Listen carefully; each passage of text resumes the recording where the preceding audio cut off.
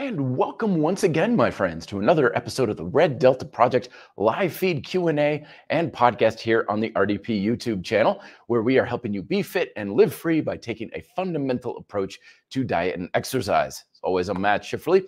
Today's episode is sponsored by the entirety of the RDP library. Links down below to a plethora of the books like my micro workouts, grind style calisthenics, overcoming isometrics, and so on.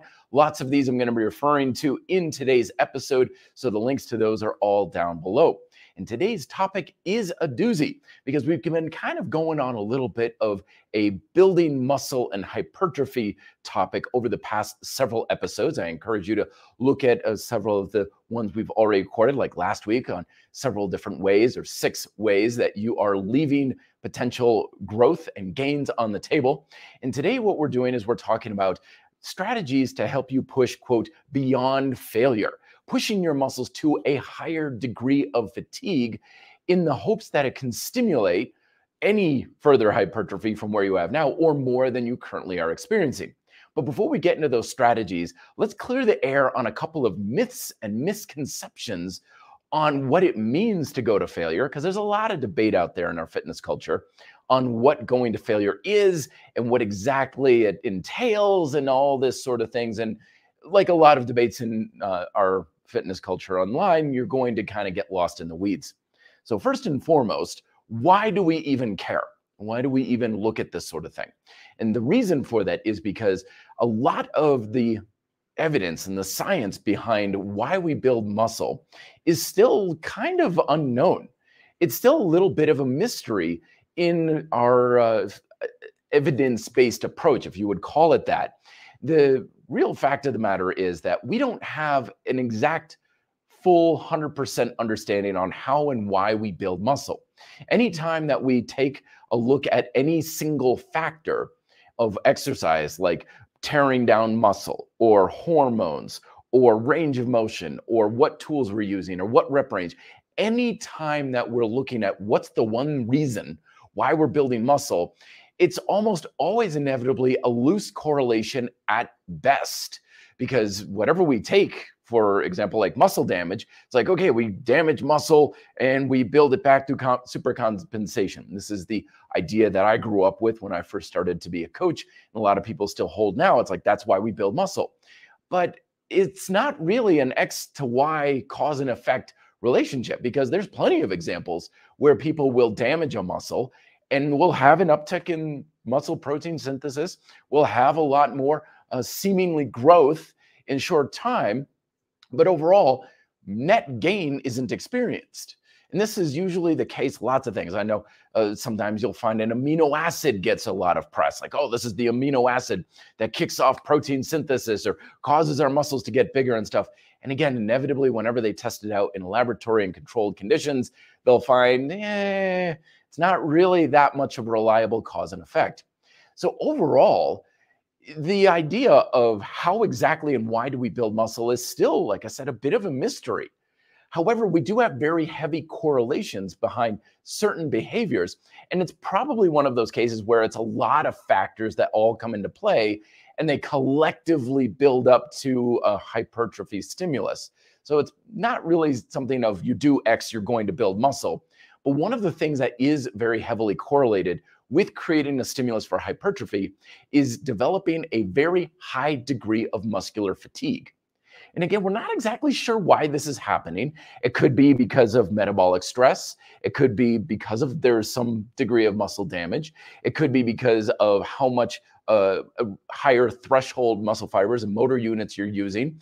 There's not a lot of understanding of exactly why this is happening, but nonetheless, it is one of those things that in the laboratory, they're finding that, look, you can use a number of loading parameters, you can use a number of tools and exercises and techniques, as long as you're taking a muscle to a pretty good degree of failure, where it's having trouble contracting in a given set of circumstances, that's probably a good bet you're creating a stimulus for hypertrophy.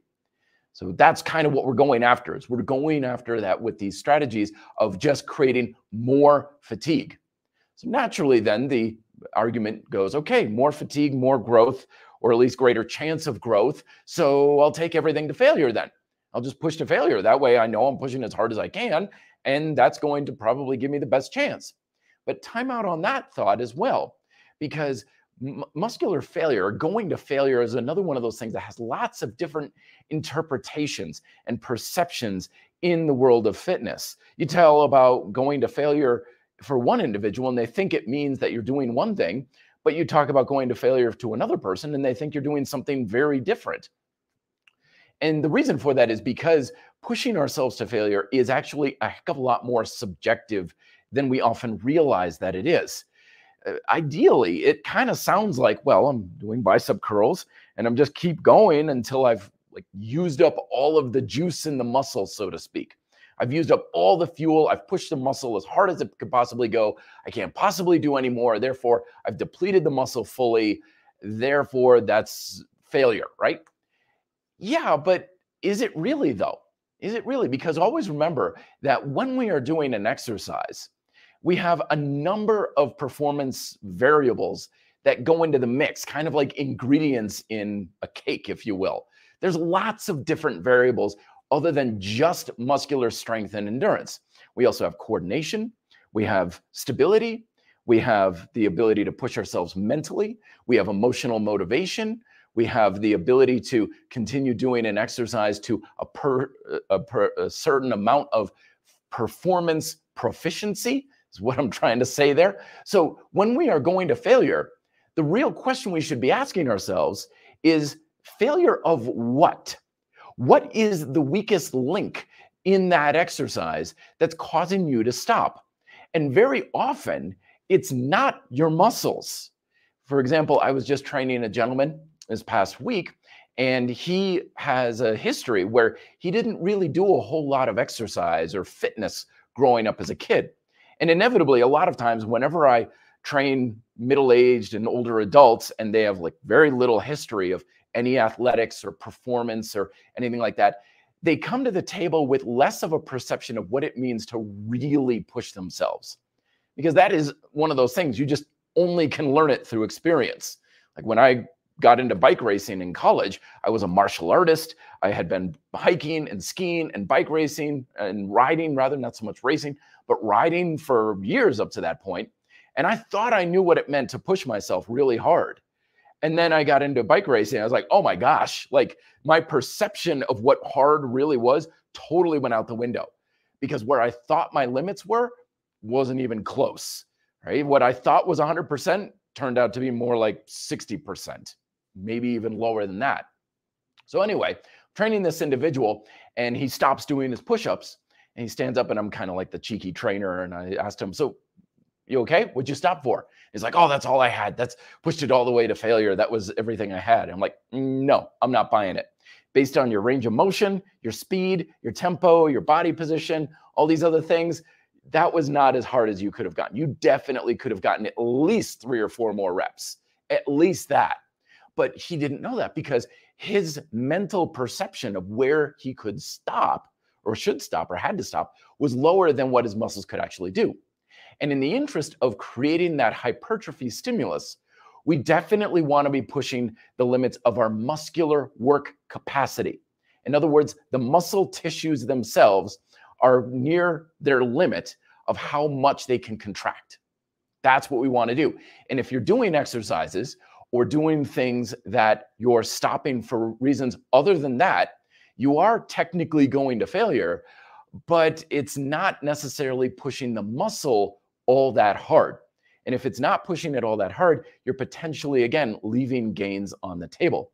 And that's not to say that you have to push the muscle to its absolute limit.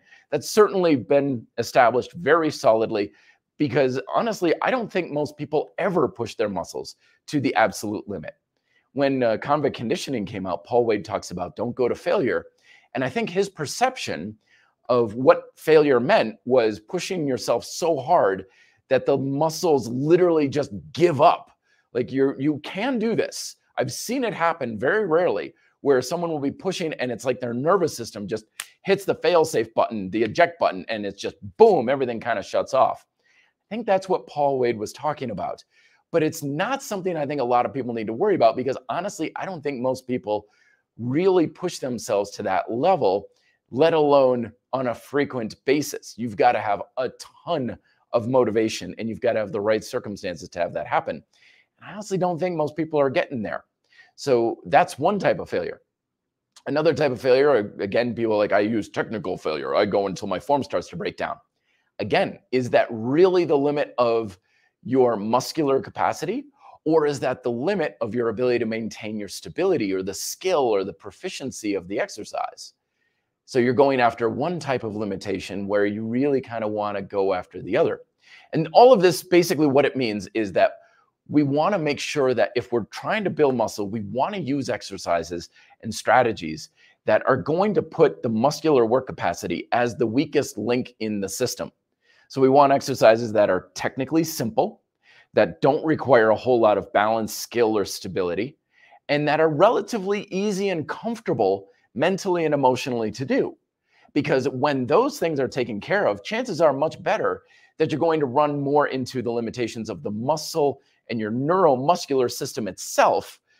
And you have to stop because it's like, I just can't contract my muscles like this anymore. I'm still stable. I'm still comfortable. I still want to keep going, but I'm just not doing it.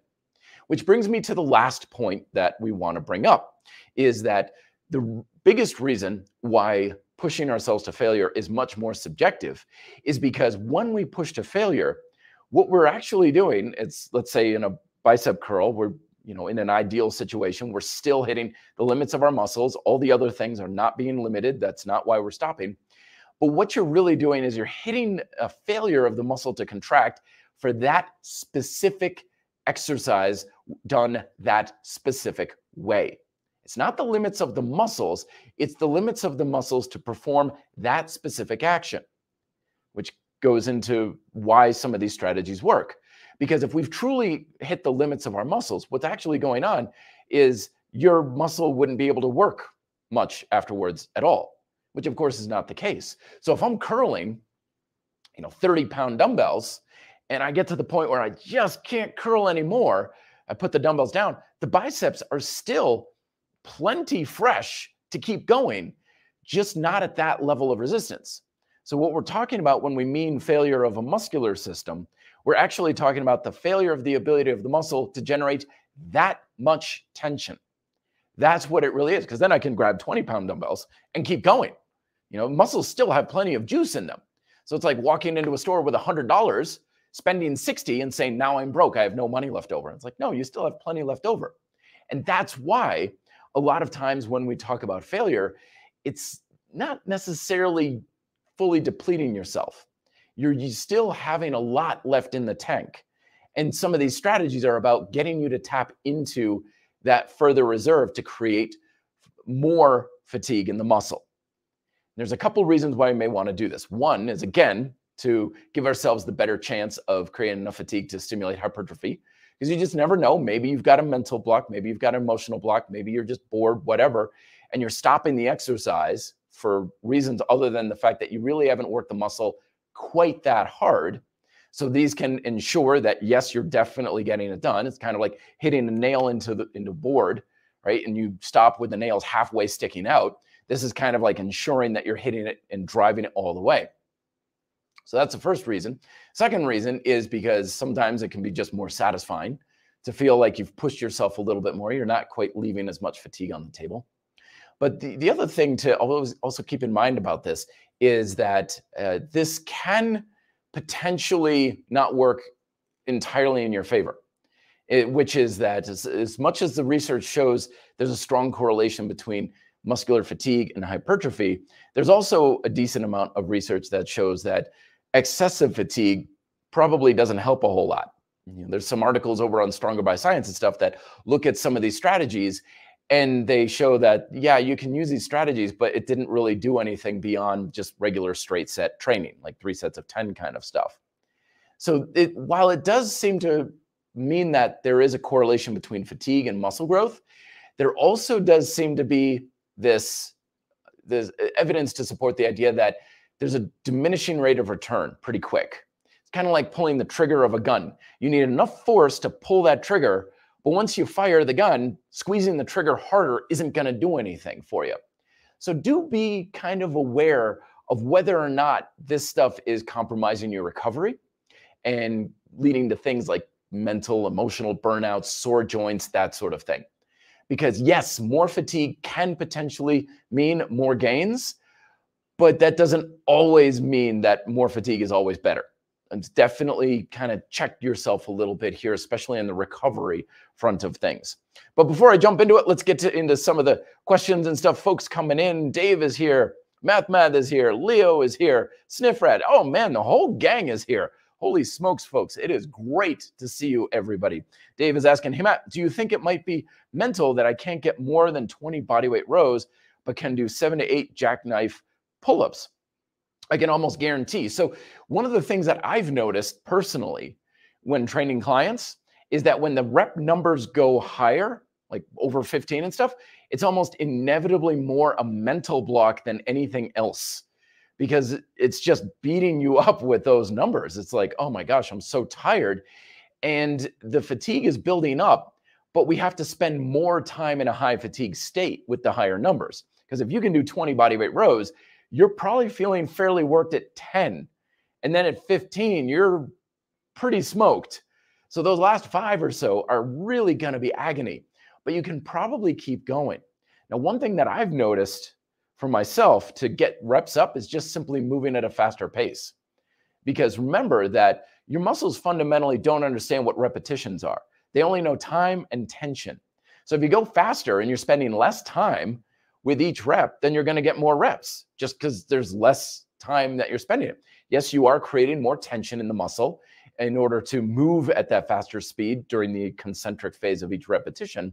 But generally going faster is better. So that's why if you're ever like I got to pass a PT test for push-ups or something like that, go fast, develop practice fast. You don't want slow grinding repetitions. It's just going to burn you out a whole heck of a lot faster. Excuse me there. Math is saying, I started running recently and not stopping when it becomes uncomfortable. It's definitely one of my favorite aspects of running. Fully agree there, Math. That's one of the things that I've noticed too, is that mental toughness training has a very strong influence over our ability to push ourselves. When I was bike racing on a weekly basis back in Vermont, I always noticed I could push myself so much harder in the summer months, just because bike racing is still to this day the hardest thing I've ever done, because you're literally going all out, total red line the entire time for like an hour. And even then, for mountain biking, you're pushing a sprint in between that. So imagine running that 5K as fast as you can, and periodically during that 5K, you're sprinting to like, telephone poles and things like that. That's mountain biking. So I would reset kind of my situation of what I could do to push myself. And then when I would go and do pull-ups and stuff, it's like, oh yeah, I could push myself way harder than what I thought I could do, just because I had that frame of reference. So that's a very good point. Absolutely. Let's see. Dan Osek is saying, hey Matt, using the iso chain and isomax and not progressing on overhead press, should I change the angle or keep trying to improve the weak angle? You could try and change the angle, but usually when there's a limitation there, it's rarely the limitation of the muscles doing the actual exercise, and it's a stability limitation. So with the overhead press, assuming again you're standing for this, is that make sure you're using plenty of stability tension throughout your body, particularly in your back. So when you're pressing, you want to make sure your shoulders are back and packed pretty tight. Your lats should be engaged, traps are engaged. Also hips, quads, and glutes should be engaged, because fundamentally you're driving force down your body. And if that force is kind of snaking and swirling around and you're all twisted around, it's not a very stable position that you're in. So you're probably hitting the limitations of that stability as opposed to the actual pressing motions. Also make sure that you're using your triceps with that. A lot of times people think shoulder press and they're trying to press entirely with their shoulders and their triceps are not really contributing much to the activity itself. Make sure those triceps are really, really engaged, and that may be a good way to go into a new level for you. And last one before we get into our 4 strategies. XY is saying, fast question, how long should I take a break between full fatigue workouts? And it's good while I'm doing night shifts and my recovery time longer than usual. So yeah, when it comes to recovery of any kind, I always tell people rest is needed because there's so many factors that go into how fast you recover, both between sets and between workouts. And that's why I don't have any particular time frame for either. I don't have a set amount of time I rest between sets, and I don't have a set amount of time I rest between workouts either. So sometimes it could be 2 days, sometimes 4 days, whatever I'm feeling like my muscles need.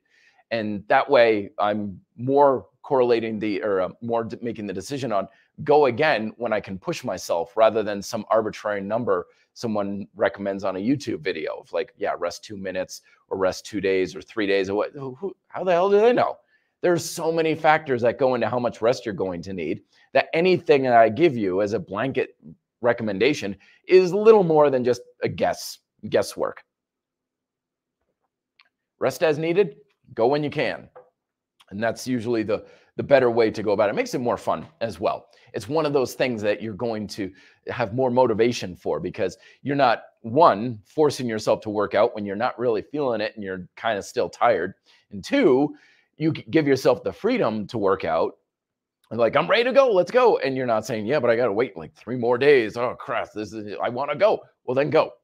Your muscles don't care how long you rest. They only care about if they're getting recovery or not. And if you get it faster or slower or whatever, give yourself whatever you need. And that way, it's the best way to go about it. So anyway, pushing beyond failure. So we've established what failure is.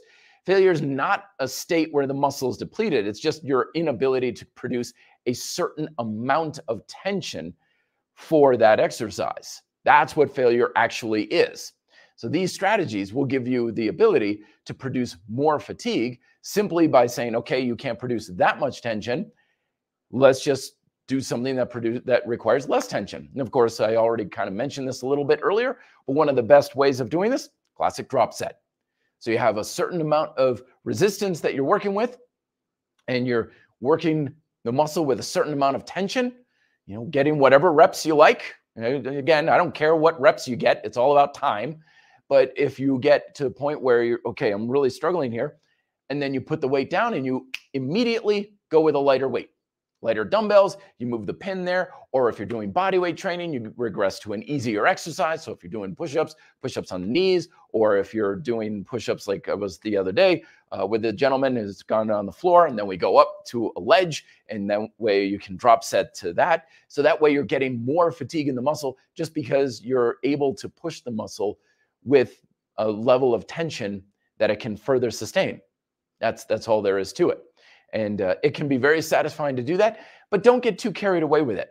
I see some people, they'll be on a weight machine and they'll have the pin like halfway up the stack, and they'll just keep going for reps on every single little plate there. It's like, you don't need that. Usually my rule of thumb is 2, maybe 3 decreases in whatever level you're at, because chances are very good if you're going too small, you're getting there, and then you go down 1 plate and you only get 1 or 2 reps. So you're not really changing that much. But if you drop down too much, you're going to eventually get to the point where you can just kind of keep going. You just keep going, and you're not creating that much more fatigue. You're just kind of more in cardio mode at that point. So usually 2 to 3 levels of drop down is what I recommend. Even sometimes just 1 can be a good way. A grind style calisthenics, as we have our finisher phase. So you're doing like pull-ups, and then you drop down, you get like body weight rows. And then you could do like body weight rows with your knees bent, right? And that's going to be more fatigue than you may have with just the straight pull-ups. Same thing with dips to push-ups to the knees. Basic strategy. Usually is best for big compound movements, this drop set type of idea. You can do it with bicep curls and things like that, but generally drop set training and even many of these strategies probably best to bring about with your compound movements. Your basic push, pull, and squat movements are going to be the way to go. It's a little bit more satisfying than that sort of deal. So that's drop sets. Recommend doing it if you are struggling to kind of push yourself, especially if you're noticing that you're having trouble with technical failure kind of things. So if you're doing curls or something and you're really getting some body English in there, or you're noticing that your technique is faltering, it's always easier to maintain better technique with lower levels of resistance on the body. So that's a good way to make sure that you can have a higher level of integrity with your technique, because the loads are getting lighter. So it's not quite as hard on the technical side of things, but you're still pushing the muscular fatigue. And again, you don't want much rest with these sorts of things. It doesn't make a whole lot of sense to put the 30s down, wait about 30 seconds, scroll on your phone, and then pick up the 20s and go. It's like, no, you've rested. You're back to the 30s. The point is to change quickly, which is why a lot of times it doesn't work all that well for barbell training. Sometimes if someone is doing drop sets with barbell training, they'll have a person on like each end of the barbell to quickly strip a plate off. I've seen people do this with just loading up like a barbell with 25s or 10s, small plates. So that way you're not swapping plates around. They'll rack the bar if they're doing bench press, buddy on each end takes off a 10, and they'll keep going, rack it, take off a 10, keep going, that sort of thing. Usually machines and dumbbells and body weight is a good way to go about that one. That's strategy number one. Strategy number two is, I kind of alluded to this one a little bit earlier, where I talked about pausing and then going. And this is goes by a number of training strategies or names. Sometimes I'll have people say, what do you think about, Bulgarian moot training or something? I made that up, but I get these sorts of things. I'm like, what the hell is Bulgarian moot training? Inevitably, it's always someone has put a different name on. You do a set, you get to the point where you're feeling like you can't continue, and then you stop for like 3 seconds, 5 seconds, or just for a couple of deep breaths, and then you keep going. And this strategy I really like, especially if you feel like you're hitting a limit of internal dialogue, a mental or emotional limit, where you feel like, okay, I just can't keep doing this anymore. And you stop for just a couple of seconds, take a couple deep breaths, don't get up, don't get a drink of water or anything. You're just literally giving yourself a few seconds, and then you pick it up and you keep going. Because usually when we've got those internal dialogues, the second we stop, that dialogue shuts right off, and then you can keep going again. So this is a good way to help ensure that you are physically pushing against the limitations of your neuromuscular system, and not an emotional limit or a mental limit or something of that nature. If you are struggling with a certain number, like we were talking about doing 20 bodyweight rows, it may be a mentally imposed limitation there. I see that happen a lot, where people will be cranking out the reps, and it's just as soon as they get to that number that they feel like, okay, all I can do is 20 reps. I can only do 20 reps. They start to kind of psychosomatically get the fatigue piled on, so that they're stopping at 20. There's lots of strategies to kind of overcome that. One of the more common ones I've come across, where people say, stop counting reps, go by time anyway. And that way, people just blow right past it because they're not associating it with a number. There's no psychosomatic, 18, 19, oh boy, this is all I've got, 20. They're just still 18, 19, 20, 21, 22, because they're not counting. So that's a good way to go about it. But the stop, pause training, as I like to call it, or stop and go training, is a good way to go about that. You just stop the exercise, take a couple deep breaths, and then kind of eke out a few more repetitions. Inevitably, you almost always can get 2, maybe 3 more, maybe 4 or 5 more if you're really kind of stopping premature.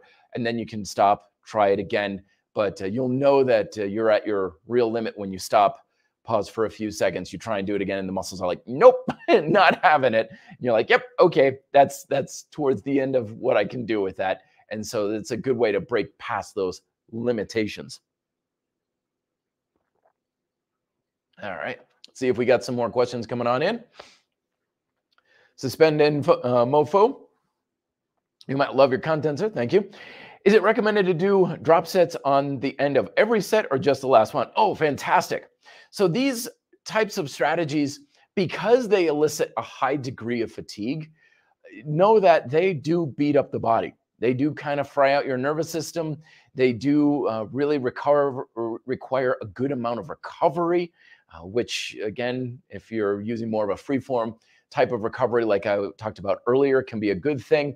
So it can really beat you up. So usually once, maybe twice.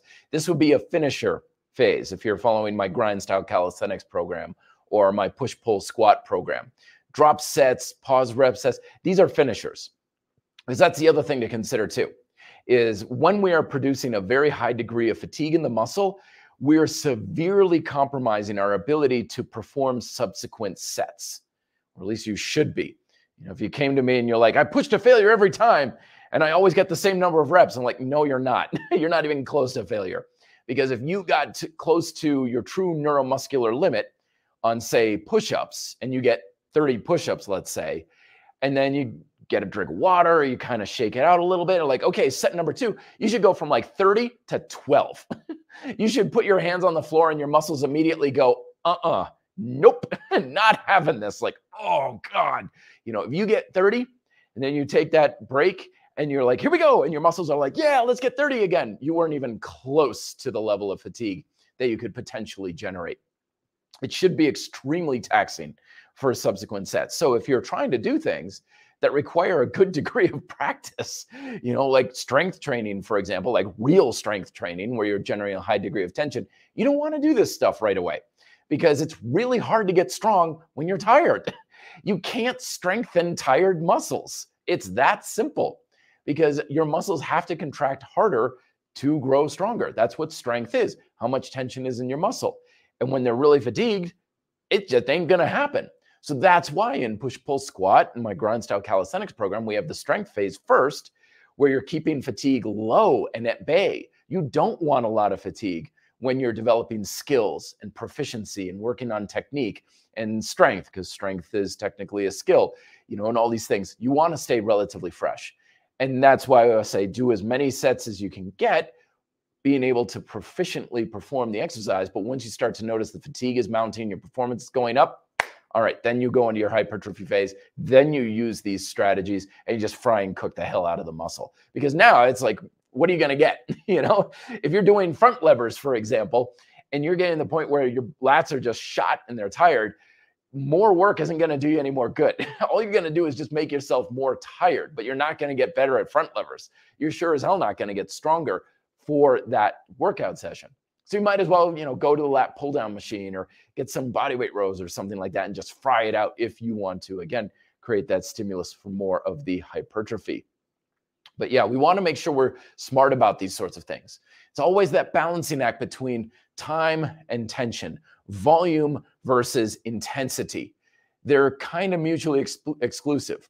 So when we're going after our objectives with our muscles, do you want it to be stronger because you can generate more tension? Well, in that case, fatigue is the enemy. Volume? Well, then in that case, you're fighting fatigue. And so you've got to make sure you know what you're focusing on, because heaven forbid you should be working on creating the wrong stimulus for the goals that you want. Never just assume that hard work pays off. It is most entirely possible to work your ass off and then realize, crap, I was going in the wrong direction. Just because you're burning gas and driving at 100 miles an hour doesn't mean you're heading in the right direction. All right, Dave is asking about, when doing overcoming isos, do you ever feel like your muscles are emptying out as you go? Also, when you consider ladders and these hypertrophy style tricks for more strength in between. Yeah, I fully agree. I like using the strength training. I like having ladders, particularly as warm-up. Excuse me, it's getting darker here. Let me change the ISO settings on my camera. I was shooting something for Dragon Door the other day. I need to readjust here. Let me just put that to automatic so you people can actually see me. There we go. Okay. So ladders I really like, because one of the things that I'm learning very quickly is that the ability to generate more strength and skill or proficiency in something is also very much influenced by our ability to kind of ease into what we're doing. If we go into it too hard and fast, then it can be quite a shock to the system. So for example, like I've been doing overcoming isometrics like crazy lately. It's kind of been about 80% of my strength training at this point, if I'm honest. One of the things I've noticed is that I can get my muscles to contract a heck of a lot harder if I have a little bit of a longer ramp up period in those sets. So in overcoming isometric world, you don't just go from relaxed to all 100% tension, like 100% like that. That's very hard on the system, hard on the joints, but you're also probably not going to generate that much tension. But if I have a gentle 5-second ramp up and I'm really kind of applying that force gradually, I can push my muscle to a much higher degree of tension. It also goes for the workout as a whole. I'll almost always now start off with a couple of holds of the overcoming isometrics at a lower level because, with dynamic training, you do this. If I'm going to do heavy weighted pull-ups, I'm not going to just start with my max weight. I'm going to start with a set of bodyweight rows, then a set of regular pull-ups, then maybe a set with like 25 pounds. And then I'll go to like a set with 40 or 50 pounds. You ramp it up. Being able to do that allows your neuromuscular system to ramp up a little bit more, and it's easier to be able to access that. So that's the up part of the ladder, and then the down part, of course, would be the drop set.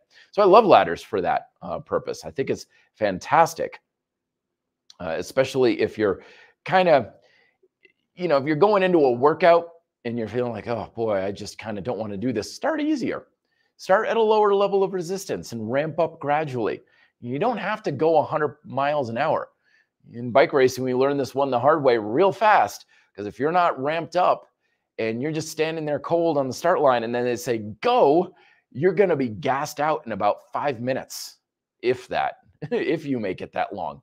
But if you take a lap and you do a couple sprints and you ramp yourself up for a good 20 minutes or so before the race, then you can go at a much higher degree of speed. You can push yourself a lot harder for a lot longer. Joseph Bello, it's good to see you as always. He's saying, when I do push-ups, I'm not all the way to failure, but in my third set, I struggle to push myself off the floor. But if I stop for a few seconds, I still do 2 or 6 more. Yeah, exactly. There's pause rep training there for you. So you are going to failure of something, because it's like, okay, I'm not quite getting off the floor. And again, failure is that. Failure is nothing more than the ability to generate a specific amount of tension in the muscle beyond that amount of time. So if you give yourself a little bit more rest time, there you go. You're going to be able to continue. Dan Osaka saying, Matt, great subject. I usually train to failure with 2 sets, usually 30 seconds each on the iso chain. Very good. That's very similar to what I'm doing these days, actually. If I switch to maybe a 4x10, I don't feel like I've gone to failure. Does it matter? Probably not too much, although with isometrics, it's probably a different story. And the reason is because when we're talking about generating fatigue, we are talking about time. We're talking about tension.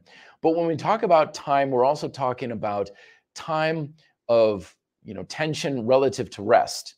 So if you're doing 30 seconds of a hold, you're going to generate a lot more fatigue just because it's burning like crazy. But if you get 10 seconds and then you rest, and 10 seconds and rest, and 10 seconds and rest, that's still 30 seconds, but there's more rest peppered in there. And you can experience this with just regular dynamic training as well. If you're like, I'm going to do 100 push-ups, you do 1 push-up and you rest for a bit, and then you do like 2 or 3 and you rest, and then you get like a few more rests and you do it throughout the day, you're just not going to create that much fatigue. It's kind of like having a burrito in the microwave, and you're just turn on for 3 or 4 seconds, then turn it off. Turn it on for 3 or 4 seconds, turn it off. How well is it going to cook? You want to keep that pressure on. Generally, when it comes to shorter bouts of time, that's better for strength because you're just putting more tension in. You can't do the same amount of tension for 30 seconds as you can for 10, or the other way around. But with isometrics, it may not matter all that much because you're always generating a lot of tension when it comes to isometrics, which is one of the great things about it. So it probably will matter when it comes to isometric training because we don't want too much rest because it just makes it harder to produce more fatigue in the muscles if we have too much rest. Super Prime 17117 is saying, hey, Matt, another question about shock training. What is your opinion on myofascial release, foam rolling, and active release technique? Do you think it help with shock absorbing and injury prevention? I don't know enough to have a valid opinion on it, but to be perfectly honest with you, I think it's kind of getting a little faux pas right now. In my line of work, with trainers around me all the time, I work at nobody's foam rolling anymore. Like I work in several gyms. Many of them have many trainers. I don't know anybody who employs foam rolling at all. That 5-6 years ago, everyone and their mom was foam rolling, but I don't know of anybody doing it anymore, which is kind of leading me to the idea that just anecdotally, there They're like, it doesn't really do that much. Second is my general take when it comes to anything, when it comes to muscles, is anything in a relaxed state is probably not going to do you much good. Bottom line. The whole point of everything we do needs tension flowing through the muscles, needs some sort of tension. Now, let me give you a little anecdotal story here, which may or may not support or may disprove that what I'm saying here, though. A friend of mine is a very skilled massage therapist, and I've never been one for massage. And every time I get massages, I'm just in absolute agony. It's just like, oh my God, my back. Like, my God, you must be driving your elbow clean through me. And she's like, I'm barely touching you. Like, try stretching a little bit now. Okay.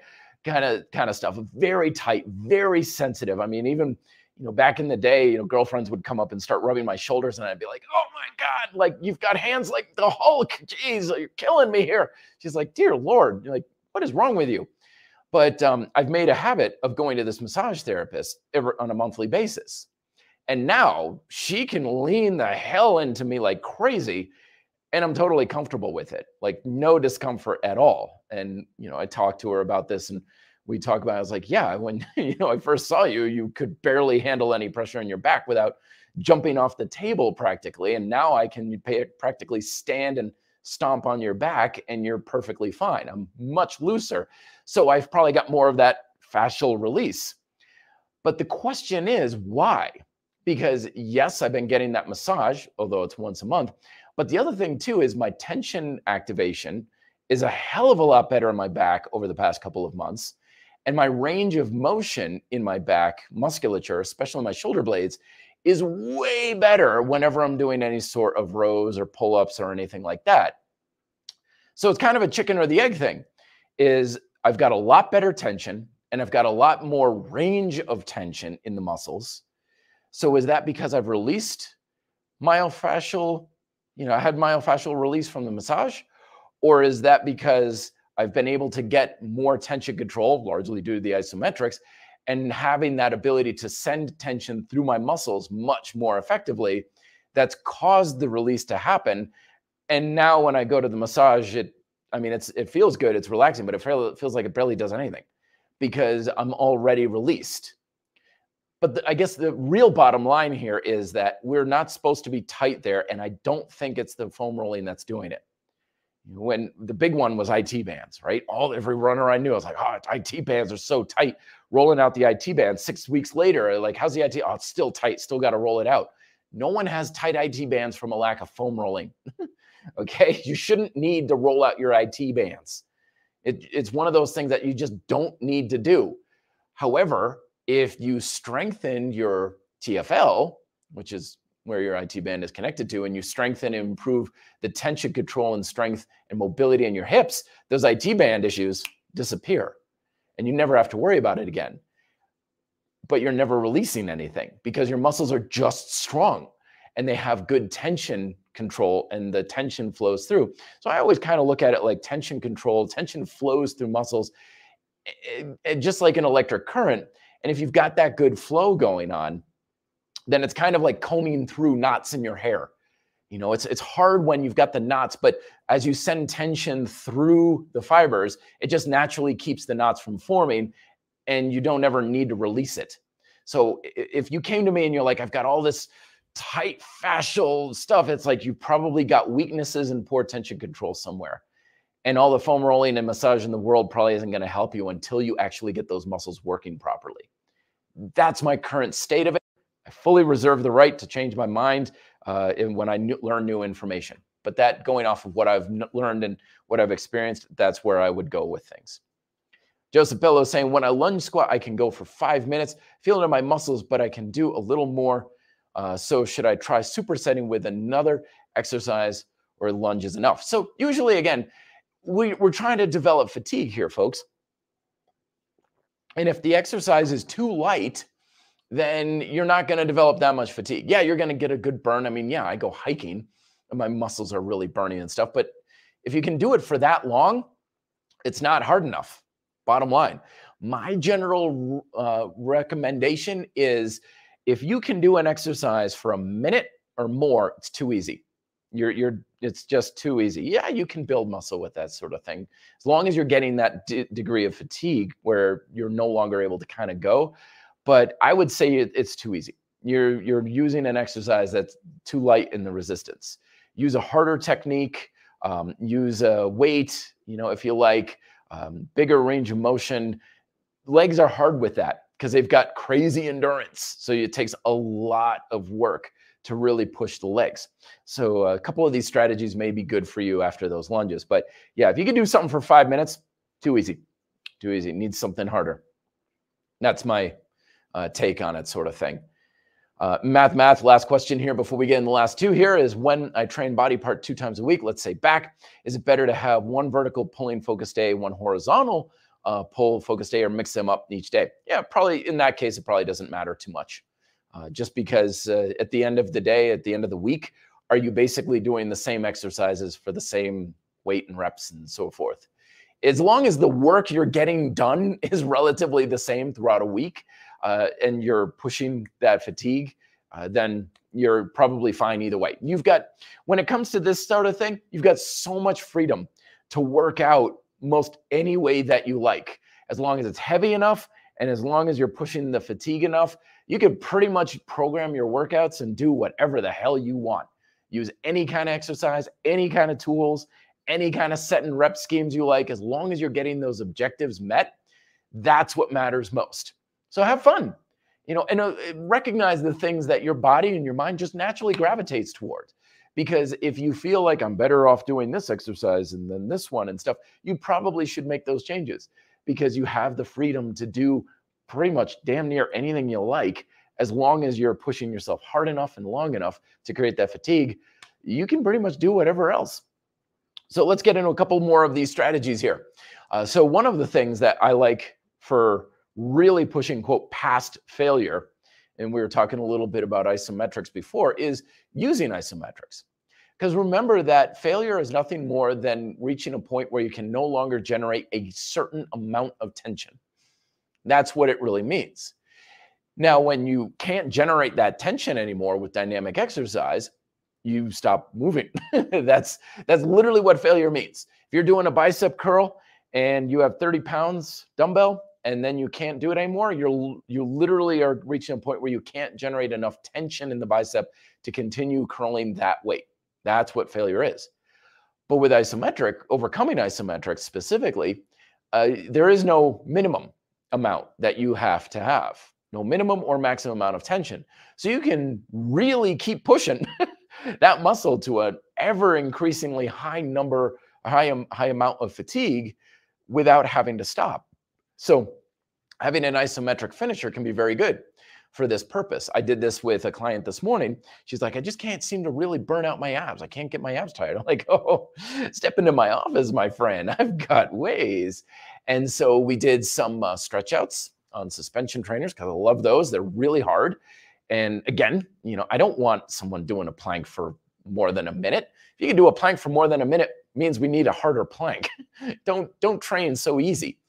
But those are great because you can really have a high degree of burnout in the muscle in like 5 reps if you know what you're really doing. So you did that. And then I had her drop set into, it was leg raises on the floor, because that was easier. So she was able to get like maybe 10 because her abs were already pretty fried. Then after that, she immediately flipped over, went into a plank, and she's squeezing the floor together with her arms between and her feet. So that's just burning out whatever the heck is left. And we did that for about a 10 count. And believe me, that burned out her abs pretty good. That was certainly very effective because it was drop sets with an iso finisher. You employ a couple of different of these strategies together, and if you're not really burning out that muscle, you're doing something wrong.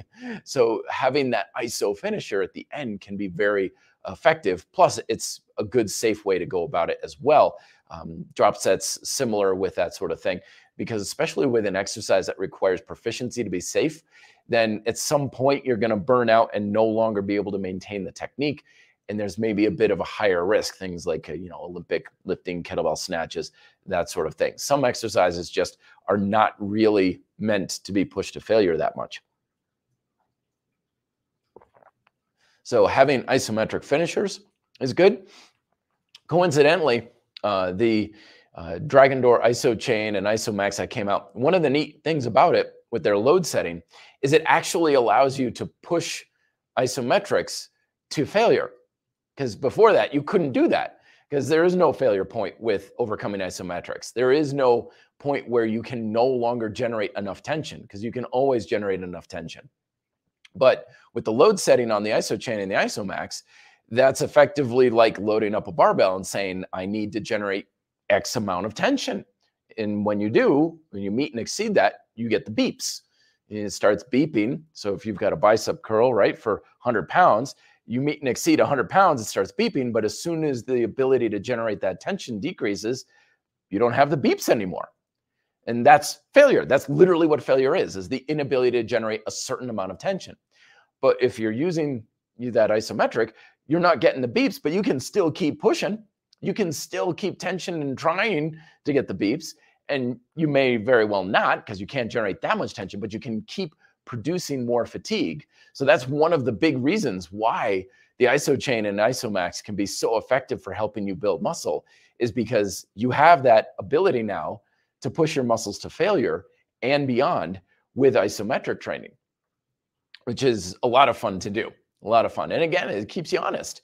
It's like, yeah, but I can do this. It's been like 30 beeps now and it keeps beeping. I'm like, then it's not hard enough.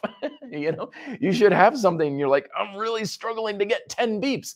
There you go. Now you're heavy and you're really training a little bit more for the strength side of things. All right, let's get to a couple more questions here before we go to the last one. Trizzy BTW, is there a certain age when metabolism slows down? Sorry for the off-topic question. No, please, folks, ask me anything. Literally, it doesn't even need to be fitness related. You can ask me, what did I do last night when I went out to Golden if you want. But no, it's interesting now. A lot of the research is coming out that there is a metabolic slowdown with age, but a lot of the ways the data is being collected and interpreted is that it's a lot later in life than we may think. I mean, hell, I remember growing up and people telling me, once you're over 30, your metabolism is shot to hell. I even had one person say, boy, after I turned 25, whoo, I'm like, really? 25, huh? Jeez. And that's always, I think, is so funny about the age thing, because I've never heard a consistent number from anybody. I've had people say, oh, once I turned 25, it was downhill. Then once I turned 40, it was downhill. I had a guy one time, once I hit 75, man, that's when things really started to change. I'm like, things were good until 75. I hope I'm like that kind of thing. It does happen, but now some of the research, if you look at it, comb through it a little bit, again, I think there's stuff that's stronger by science, that it seems to be in the 60s where things can start to really shift around. But even then, it's probably a lot slower than we think it does. The stuff we usually attribute to that slowdown with age is more due to lifestyle and stuff. In college, I was walking everywhere and I was active literally all day, every day, and I was bike racing. After college, I was sitting in a truck delivering fitness equipment all around Vermont and sitting on my butt for 9 hours a day. That's a big lifestyle change. So a lot of times it's that. A lot of times, and again, a lot of times it's mental too. If you tell yourself, boy, once I'm hit 40, then it's all downhill, it's going to be a self-fulfilling prophecy. And inevitably, the people who seem to be young, even though they're at a spry age of 60 and whatever, people say, well, how did you maintain this youthful vigor and metabolism and stuff? And they're like, I just never saw a reason why I couldn't do it. Like yesterday, I could do 10 pull-ups. Today, I can do 10 pull-ups. Last week, I was 180 pounds. Why wouldn't I be 180 pounds this time? So what if I had a birthday during that time? Nothing happened in that week. So why would anything change?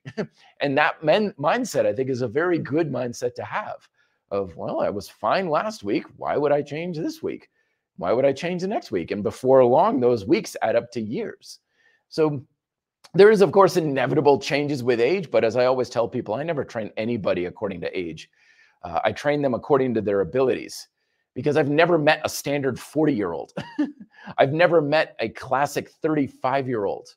Every person I've ever trained in my 20 years of experience is always different. And I get people asking me like, you should write books for beginners, or you should write books for people over 50 or 40 or something. I'm like, what in the world would I possibly say? I have no approach whatsoever that I would take age into account. Like, oh, you're 50, therefore you should train this way. What way? Got me. I wouldn't train you differently from a 20-year-old. I would train you differently if you have trouble squatting. And yes, age certainly can have that influence in many ways, but I'm not going to make assumptions. Anybody who's like, well, I'm over 40 or 50 or whatever, I should train this way. You're guessing. You're basing it on a guess. Don't base your training on guesses, people. Base it on your abilities. You know, I've had people twice my age run circles around me. I had a 70-year-old blow by me on a ski hill one time doing nearly 90 miles an hour. I get my butt kicked every week in Taekwondo by people who are past their retirement age. I'm not an age is not just a number kind of guy, but at the same time, don't let it slow you down. All right, I think I'm off on that rant a little bit. Oh, this is a good question. Let me get to this. Nico M, what experience of adversity made you stronger? Fantastic. I mean, on the macro level, I would say, it's going to be one of those things of everything. Fitness in general for the first 15 years or so was just a fight every single day. It was a fight to work out. It was a fight to eat well. It was a fight against my body. Every day was a fight. Like, I was very lucky in life. I grew up in a very stable household. I've always had really good friends, really good teachers and mentors. A lot of the challenges that people have with abusive relationships and broken homes and just bad things, I never had any of that, thank heavens. But nonetheless, I decided to screw up most of my life and impart upon myself anyway with fitness.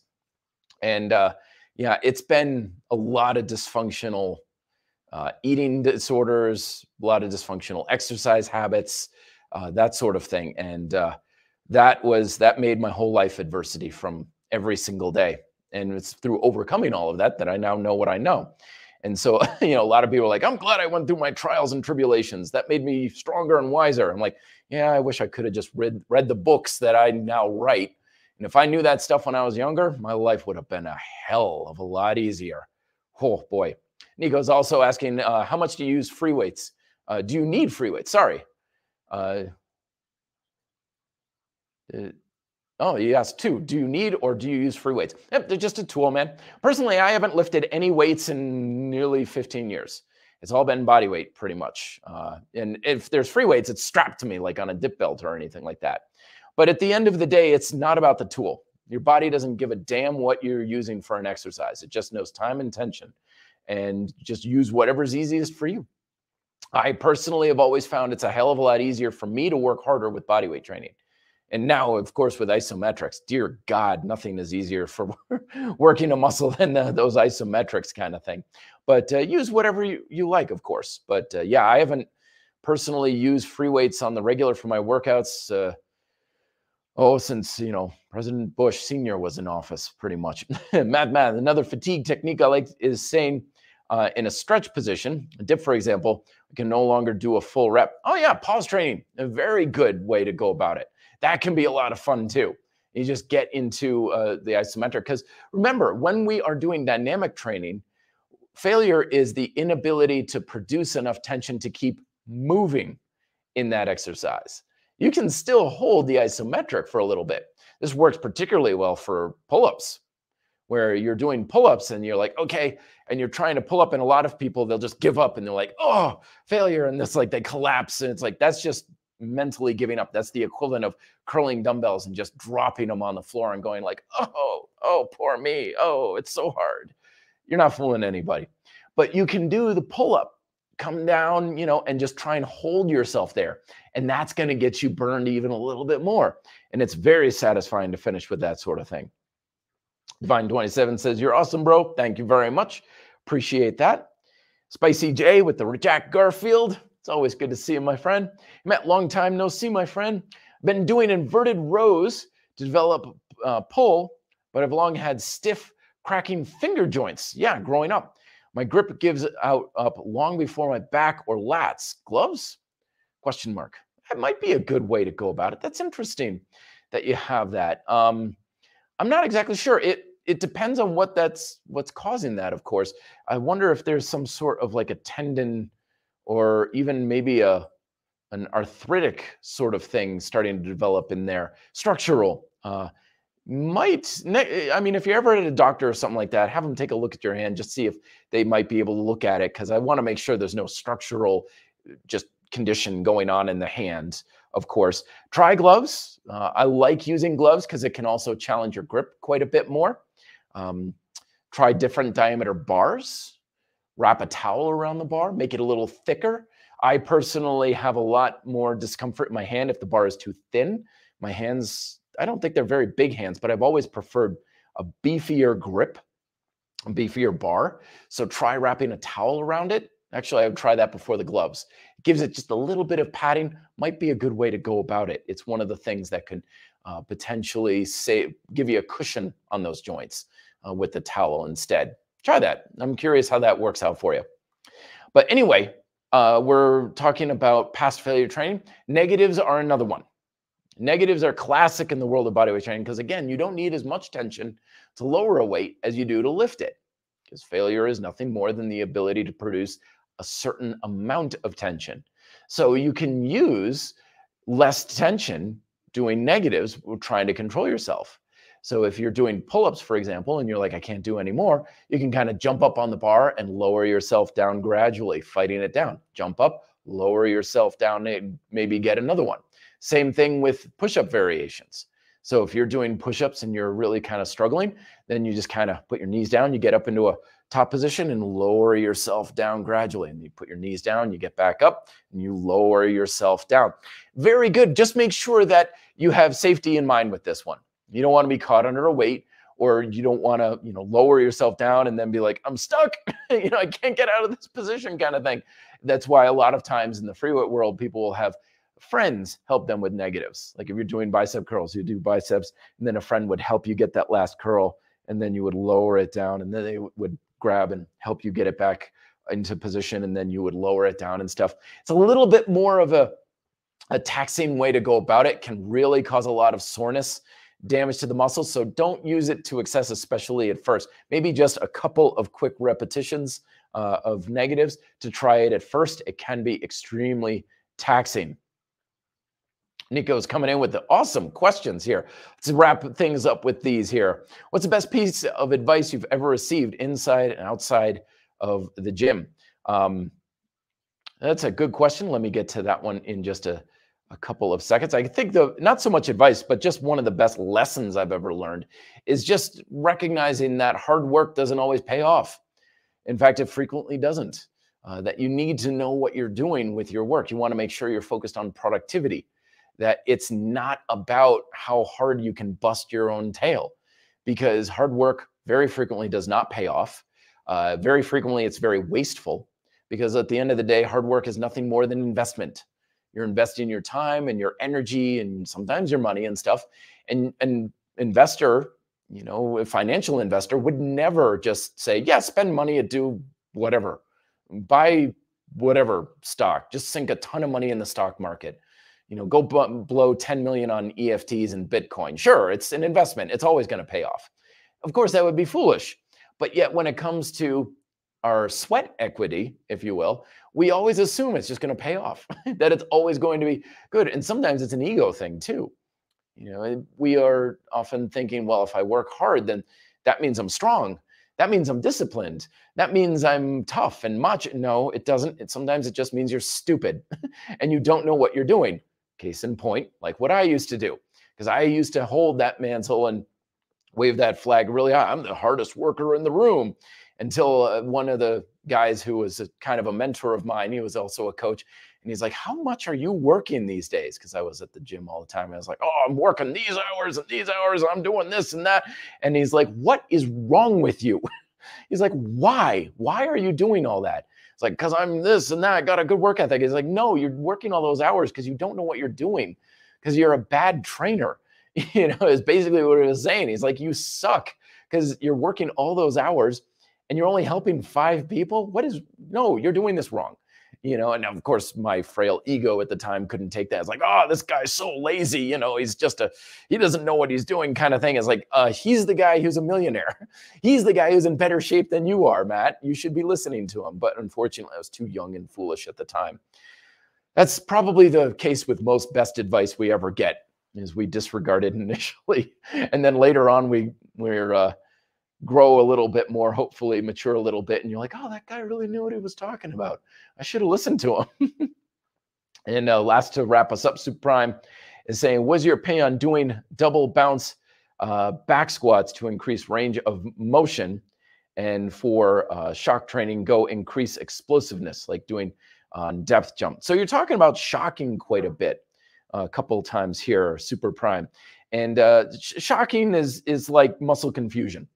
It's a marketing term. It doesn't mean anything. It's not something that actually has meaning to it. And be careful with that, because a shock oftentimes just means abuse in the world of fitness. And this is a good example of busting tail and just assuming it's going to work out in the end.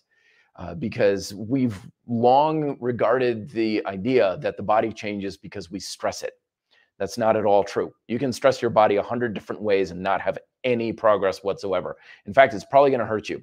It's probably going to waste muscle and cause you to get weaker and stuff. I'm not saying that's happening here, but just because something is making you kind of on your heels and being like, oh my God, that was so hard, that doesn't mean it was productive. It's productive because you are accomplishing the fundamental objectives of fitness. Are you putting more attention in the muscle? Then you're going to get stronger. Are you making the muscle work longer than normal? That's endurance. Are you pushing to more fatigue, like the strategies we're talking today? That can potentially stimulate more hypertrophy. Are you improving your proficiency at how well you're doing an exercise? Then that can improve your skills and your functional performance. So any type of training that you're looking at, if it's not helping you do those things more, it's probably not going to help you do anything. And it's probably going to hurt you. Not literally by injury. I'm just saying you're putting energy into things that doesn't really do anything. And that's part of the thing about training, especially now in our social media days, is you can change a workout 50 different ways. You can do all sorts of things that are going to feel tough, but none of that matters anyway. It doesn't matter if it's harder. It doesn't matter if your muscles are screaming bloody murder, as much as I love doing that. It doesn't matter how hard things feel. What matters is, are you doing things better? Are you leveling up your performance? So going to a deeper squat is something I love for mobility work and getting things. If you feel like, oh man, my muscles are really working harder and really producing more fatigue, deeper squat. Well, there's your answer. That's great. Good. If it's like, yeah, they have to contract harder due to leverage, so it's probably going to make me stronger. Yes, it will. Absolutely. But anything that takes away from those is only going to hold you back. But don't let numbers and stuff dictate things too much. Like you're talking about bouncing and stuff out of it. Yeah, if I needed to back squat as much weight as possible, that'd be a good idea. But unless your goal is to move more iron through space, then who cares? It's always about what's going on the muscular level. What is happening to the actual muscle fibers? As my chemistry teacher once told me, if you want to know what's going to happen to an organism, you have to look at what's happening on the cellular level, because what happens on the cellular level is what has the it's something that needs to be taken into the micro if you want to handle the macro, is basically what I'm saying. But yeah, there's 100 ways you can vary up your training, and most of it's probably not going to do anything. It's just rearranging the proverbial deck chairs on the Titanic. Just because it's different doesn't mean it's more productive or effective. You always want to look at, how is this getting more tension in the muscles, more endurance or fatigue, improving your ability to do the exercise, in which case it needs to be specific to ability to do what, and also just simply being able to have more of things like mobility control, tension control, those sorts of aspects of your performance. That's it. If it's not helping you do those things, it's not doing anything. Those are your fundamental objectives of your training.